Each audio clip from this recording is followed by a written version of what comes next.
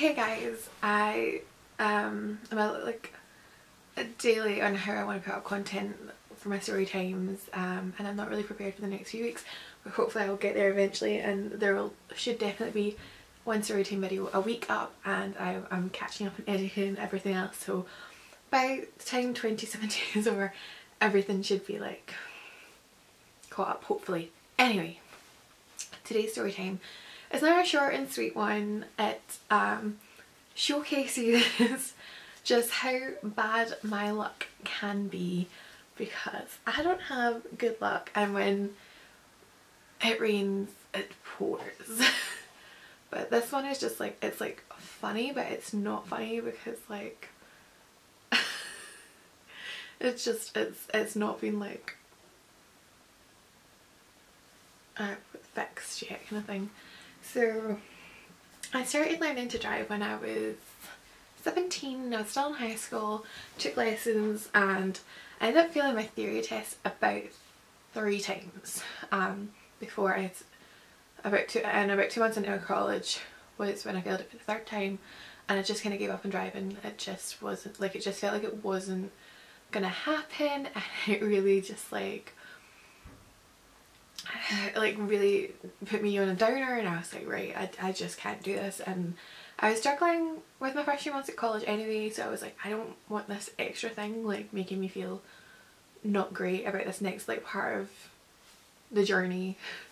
So I stopped doing driving lessons, and I stopped booking my theory test, and I just kind of stopped trying, and I didn't rebook a theory test until February this year, and I passed it. And I then text my old instructor to be like, are you able to like take me on, take me out and stuff? And he was like, no. Really weirdly actually, like he didn't text me back in a polite manner, and I just don't know if he doesn't keep numbers, he didn't know who I was or whatever. But it was really rude. I was like, okay. So I messaged my friend who was taking lessons, and I was like, who are you with? And now like I can try them out. So that's who I went with like the next day. So still February, I went in my first lesson, and it was, yeah, like I've always really liked driving, like I've always felt really quite natural when I do so. So I was like quite confident, like to over the few months though, like I lost a lot of confidence with driving because of the instructor, which is not great, but you know, you win some, you lose some. And I sat my test in August and failed because apparently I didn't look behind me in a manoeuvre, and I was like, but I was reversing, of course I was looking behind me, but it's not for me to see. I only got 6 minors, which made it worse because it was like I failed because of a major. Anyway, I rebooked my test, and like, I mean, that test I'd sat in August, I booked in May, so I'd waited like a while, like really February, August, but like May for booking it because my instructor had to see that I could drive first. So I rebooked a test and managed to get one in October, and I was like, that's really decent. So I went out, and but then my instructor was like, he can't do that time in the morning because it was like the first test of the day. I think it's like 8:20 AM. And I was like, shit. And then I couldn't change the time. I didn't really want to lose the test and have to wait months. So my instructor ended up saying like he would do it. So we do a thing here where you go out an hour before your test just for a lesson, and then you go and you'll sit your test. So an hour 7:20 in the morning, and I am not an AM person. It is not for me. I choose the PM life.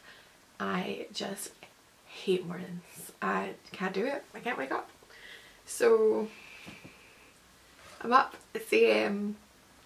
I'm trying to be as awake as possible.